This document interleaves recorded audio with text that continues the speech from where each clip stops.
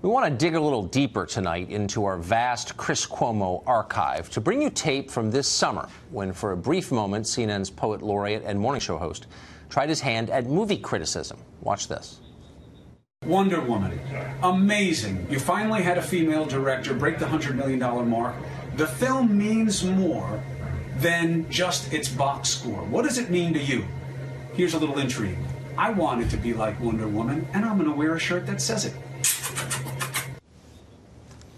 Now, to the conventional Western mind, trained in the Aristotelian tradition of rigorous textual analysis, a number of questions arise from what you just saw.